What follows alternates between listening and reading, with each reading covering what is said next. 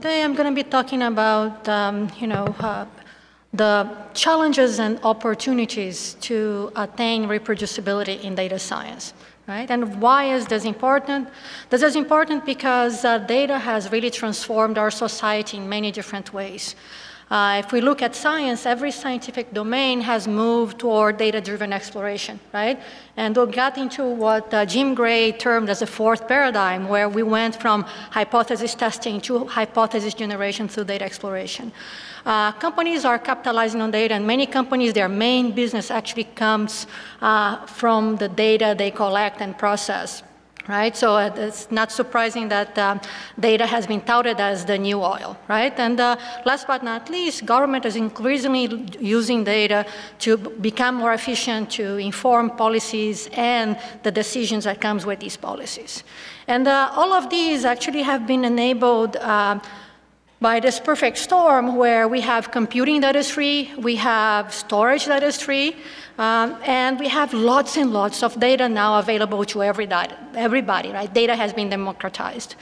I argue that the main problem we have now is that the bottleneck of actually leveraging this data and computing actually lies with people. And the reason for that is, yes, we have lots of data, that's great, but they come from many different sources and they have different levels of reliability.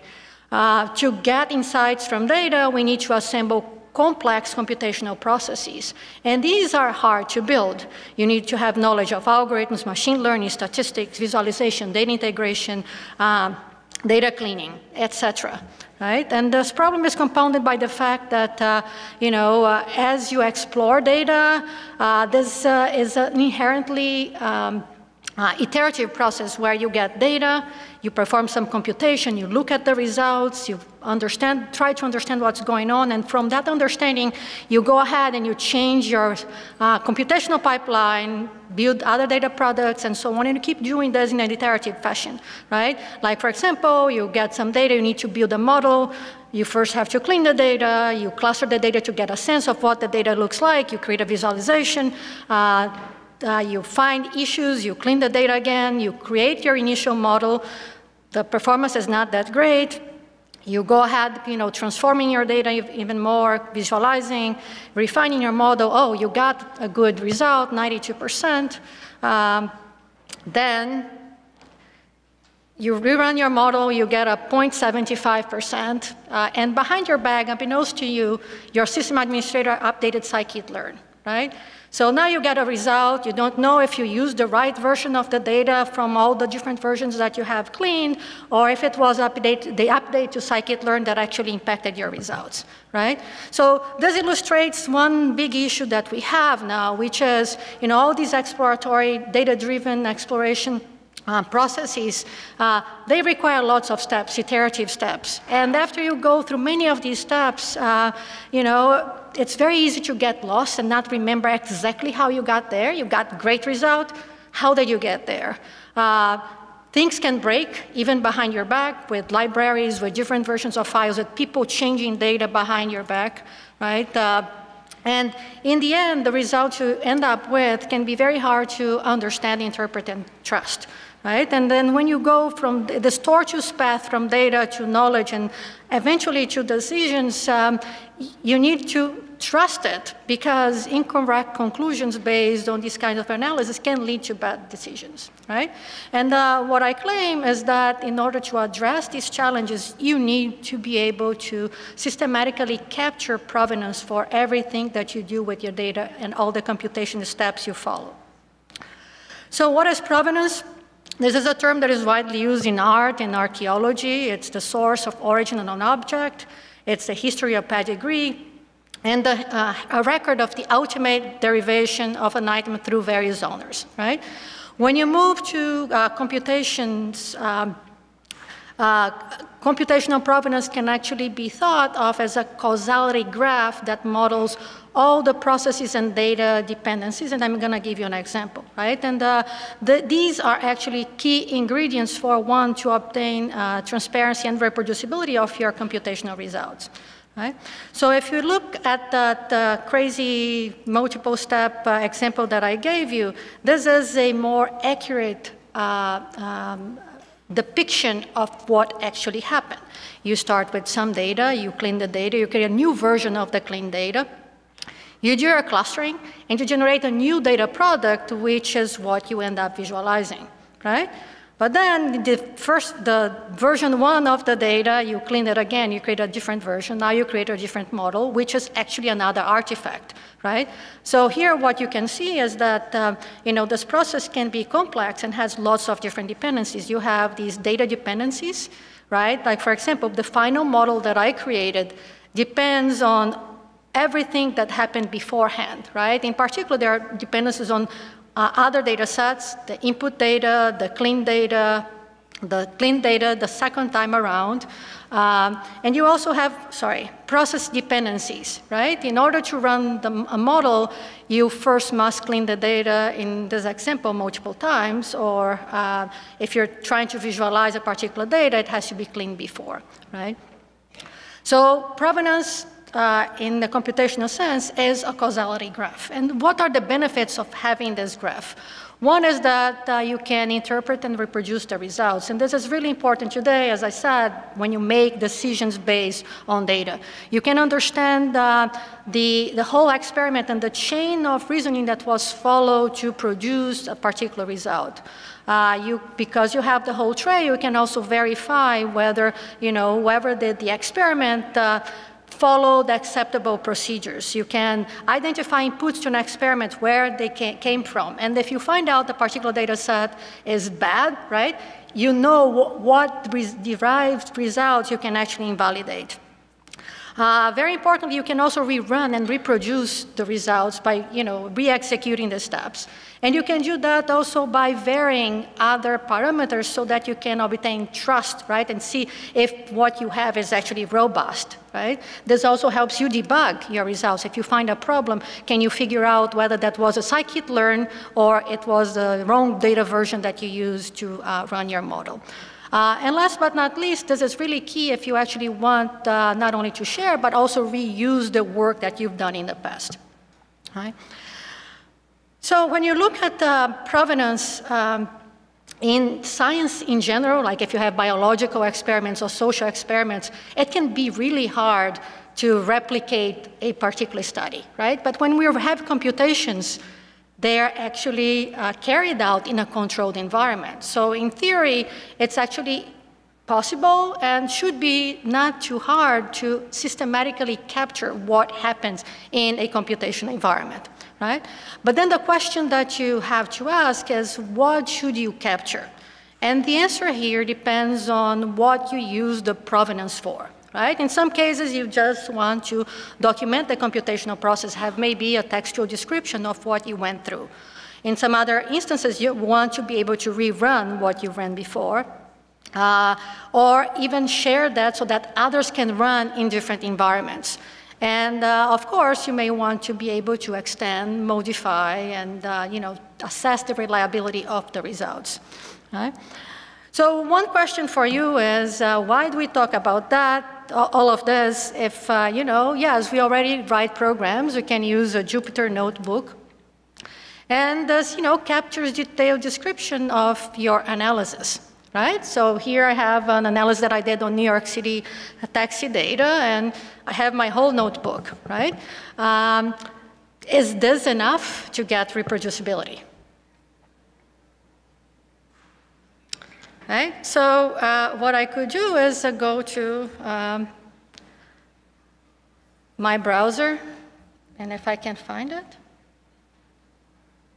Oh, okay. Maybe I can. Oh, Anaconda.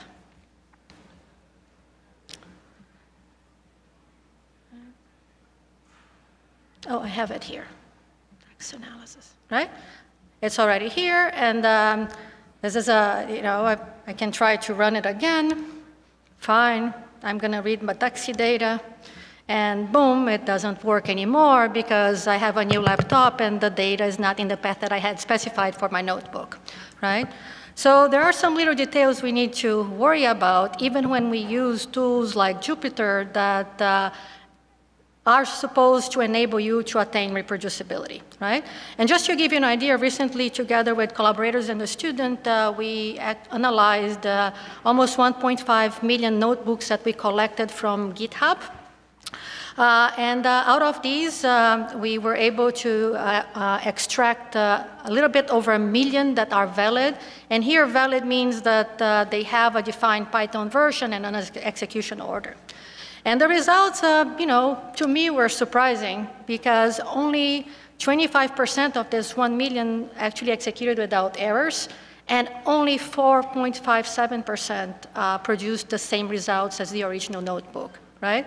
And, in the paper we describe a number of problems that, these notebooks have, and one is that people don't specify the actual versions of libraries they use in their notebooks. Like in my taxi analysis, lots of people use hard-coded paths. There's also a problem with out-of-order cells, right? That if you re-execute it, you're going to get, incorrect state. And you have also this issue with hidden states, right? So even in a tool that is supposed to help people work in a reproducible way, you can have serious problems. And with Jupyter, you can try to avoid these by following a set of best practices, like using relative paths or external data repositories that can live and work across different compute environments. Before you commit and save your notebook to Git, Hub, you should rerun top to bottom so that you know that things are consistent. You should declare your dependencies and library versions and use a clean environment to test the dependencies, right? And this is, all fine and dandy, but, if you're just doing data exploration and you're trying to figure out, derive your new hypothesis and you're trying to figure out the next steps, right? All of this sounds very hard to do. And often you're left with a notebook that you've worked for several months, and how do you make that reproducible? So one alternative is to use this tool that we developed called ReproZip. And the way that ReproZip works is that it has two steps. If you have a notebook or if you have a Python script or an interactive application, you can actually pack that application in a container that has all the necessary dependencies for that application to run in a different environment, right? So you pack, and then you can actually unpack it in different environments, Windows, Linux, Mac OS, and so on. So what are the advantages of using such a tool? It actually automatically tracks all the dependencies in an environment and will set them up in a different environment, so you actually get this portability and allowing others to use, or even yourself to use it in a different computation environment that deals with all this variability that is ubiquitous in computation environments. And it enables you to attain reproducibility in hindsight. So I will show you with the video how this actually works. But underneath, what ReproZip does is that it relies on ptrace. And as you run your application, it will automatically check everything that gets called, all the files that are read, including put files, libraries, and so on. It will generate like a bill of shipping bill, right? Everything that was used. It will analyze this provenance and will generate a configuration file that you as a user can actually edit and customize what gets packed. And last but not least, it generates this package that contains all those dependencies. In the unpacking step, you get this, the RPZ file that contains all dependencies, and it will unpack that in many different ways. It can unpack if you use a compatible operating system in a directory, or you can use a virtual machine such as Vagrant, Docker, and many other unpackers. And this is one point where the system is extensible. You can create unpackers for different kinds of environments. So how does this work? And here's a short video that shows how we're packing a Jupyter notebook. So this is just a notebook that we use as an example. And it's for brain analysis, for brain imaging, which is actually a domain that people have been using this tool quite a lot. So the way that you pack this is you simply call ReproZip, as you can see there, Jupyter in this case, and you trace the execution. So what this is going to do is that it's going to call Jupyter, will run top to bottom, And that happened, ReproZip is tracking all the dependencies. So now it created a configuration file, and now it will package all the different dependencies. Okay. So now that you have this RPZ, and this was done in a Linux machine, right? We can go to a Mac, and there we do repro unzip, and we are going to be doing unpacking on Docker. And what this is going to be doing is going to be creating this Docker container with all the dependencies in them. And we can then run that Docker container. And we're going to get the exact same notebook that we got on Linux. And here's the notebook here. Okay. So unlike my notebook, if I had used ReproZip, you could actually rerun all the different steps. Okay. All right, so we've also done Jupyter extension that you can install. And instead of calling ReproZip, you just click on the little button on the top right in Jupyter, and it will actually pack that for you much more easily than when I showed with the command line. So what can ReproZip pack? It can pack scripts, software, anything that you can call from the command line. It can pack graphical tools, interactive tools, client-server applications. In fact, we've been doing recently a lot of work on packaging news apps. Jupyter notebooks, it says very soon, but it's done already. MPI experiments and many more, and you can see more examples in this link here. Right? So another tool that we developed is this called Repro Server that allows you to run any packaged experiment, any experiment packaged with ReproZip just using a browser. Right? So if you guys have seen Binder, this is like a similar idea, except now that you can actually also capture state. Right? So the idea is that you can just point your browser to the RPZ, the ReproZip package, and it will create the environment in your browser, and it will allow you also to modify parameters, input data, and so on, and rerun that on the fly. And this whole infrastructure is set up in a way that you can deploy it in Amazon or Google Cloud or in your own computational environment. Okay, so I'm going to skip over this, but I'd be happy to tell you more about this during my office hours after the talk.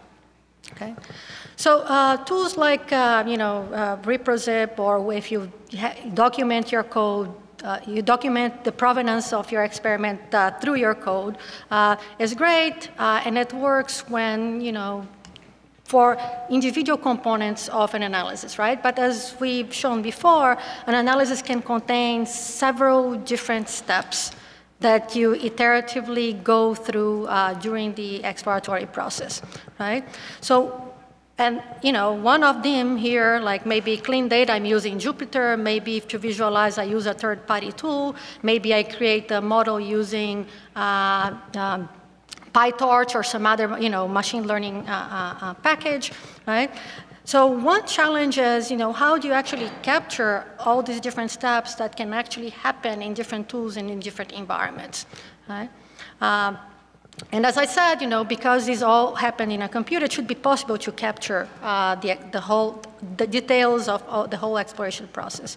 And we've actually developed another tool called vStrails that will automatically capture, complex exploration that is carried out within a workflow system. But unlike in the previous talk that talked about production workflows, this workflow system here that we created is to support data exploration and data analysis, right? And the idea is that that will automatically and transparently capture all the steps that you follow through. So you can start with a simple workflow that plots a histogram, and you can, add data. You can try different visualizations like a scatter plot, for example. And you keep doing that, and essentially the tool keeps this history very much like Git, right? But for data analysis, right?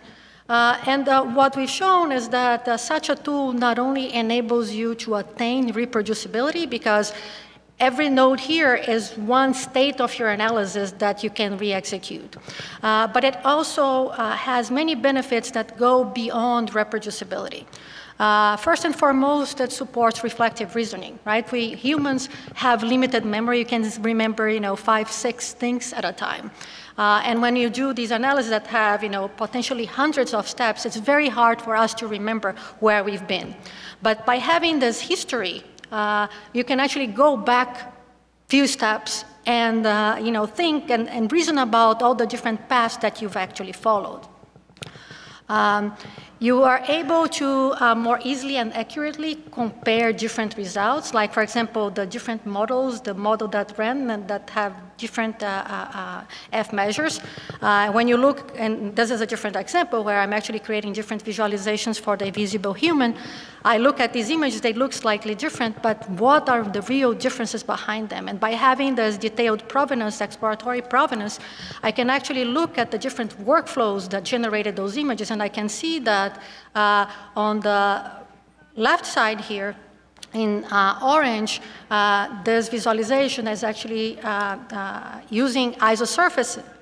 And I have here a contour filter, whereas the one on the right side is using volume rendering. And I can see exactly that, the right one uses these 3 orange blocks, and in the right one, you have the blue box that replaced the orange blocks. So you can see the differences visually, but you can also see the steps that the difference in steps that led to the different visualizations. And behind this, we actually have an algebra, which I don't have time to get into, but that also enables you to compute these differences in a very efficient way, even for very large workflows. This model also allows you to systematically explore parameter spaces. So you can check, in this case, for this visualization, you can check different values for your isosurface, and you can see what effect it has on the final visualization. But the same mechanism can actually be used for you to explore different methods to do your analysis. So here I used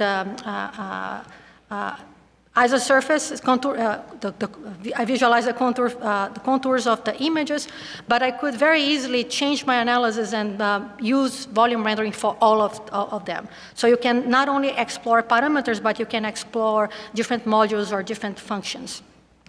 And last but not least, just like the way that we use Git for collaboration, this also provides support for multiple people and big groups to actually collaboratively analyze data. And this is an example of a real exploration that was done with folks that worked. The orange ones are in Utah, and the blue ones are in, at University of Washington. And they were looking at simulations of the river, the Columbia River in Pacific Northwest. Right? Another thing that we showed is that even though we use this provenance model for a exploratory workflow system, the model is extensible. It can be used to instrument other applications to capture similar kind of information. So we use the same methodology to instrument Autodesk Maya, which is an interactive tool used to build three-dimensional models, and it's widely used in the gaming industry and movie industry. So the same kind of functionality that we had in vStrails is available in Maya.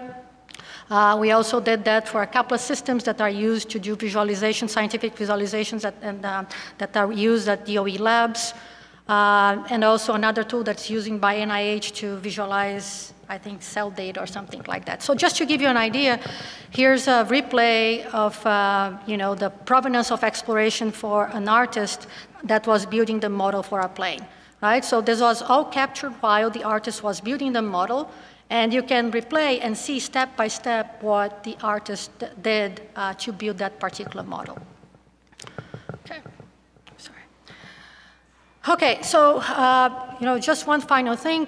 So I mentioned to you that we developed this provenance model for vStrails. We implemented it and built this plugin infrastructure that enables people to instrument other kinds of applications.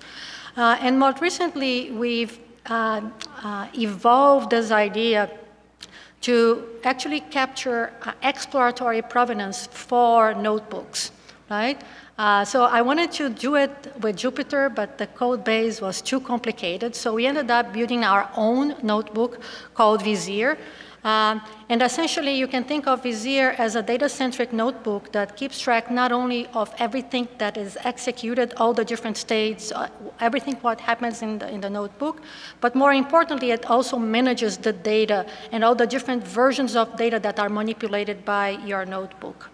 So as Wes said, I would need another talk to talk about all these things, but you can look for more information in this URL, and again, I'd also be happy to talk to you after the talk. And the last thing I wanted to talk about is that, as I said, provenance is key for one to build trust in results. But it's also a necessary component that to enable one, provenance and reproducibility, to enable people to debug their data analysis pipelines, right? So here's an example of a simple machine learning pipeline that you read some data, you split the training and test, you build an estimation, an estimator, you compute score, and you have the final score. Right? And here's the provenance of different runs that we had for this particular pipeline using different estimators as well as different library versions for scikit-learn. And one interesting thing that you can see by analyzing the provenance is that there's two cases here where the score is actually very low and the execution fails, right? And how do you figure out what is causing these failures in this very low score, right? So the ability to actually rerun these pipelines enables us to automatically figure out a set of parameters and what to vary in these workflows so that we can automatically detect what the causes are. Right? So in this case, we ran our algorithm, and it actually found that the problem here is not that it's gradient boosting versus decision tree, but it was actually a bug that was introduced in the scikit-learn version 2.0. Right?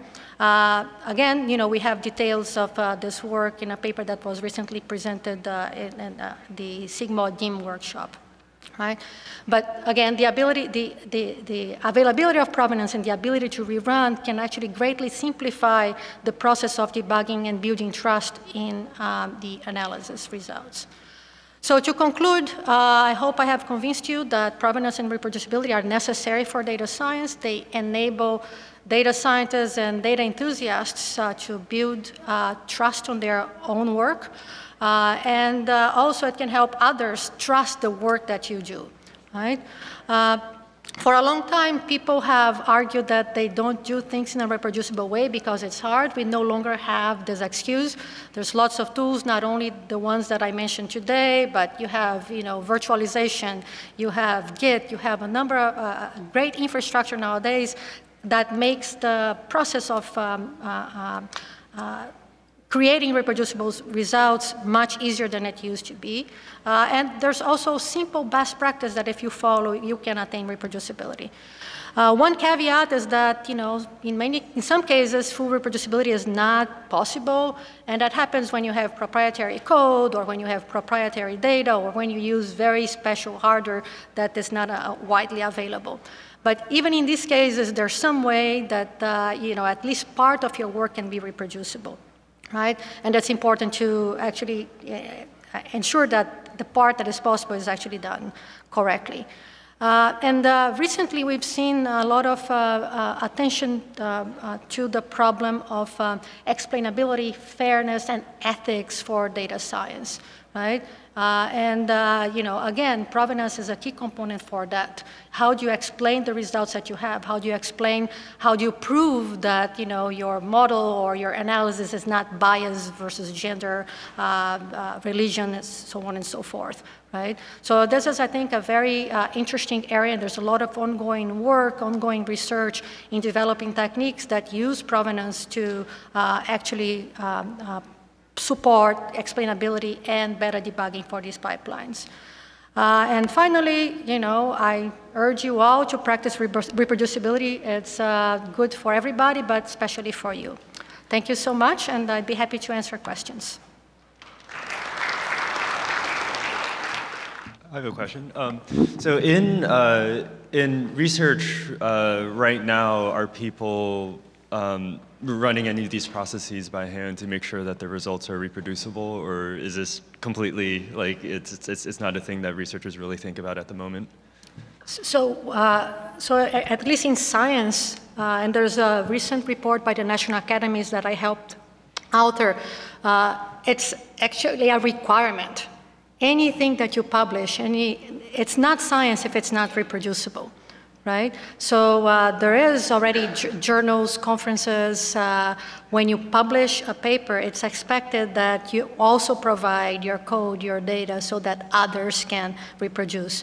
And a number of these venues have already established procedures where people will verify, will rerun and verify whether the results actually are consistent to what is reported in the paper, right?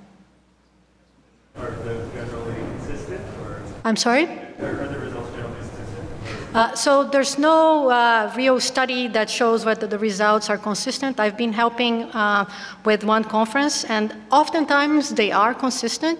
Very few times it happened in this particular conference, ICM Sigmod, that the results were not consistent. But sometimes there had to be like a back and forth with authors, because sometimes the authors didn't provide the exact parameters and so on to run the things, right?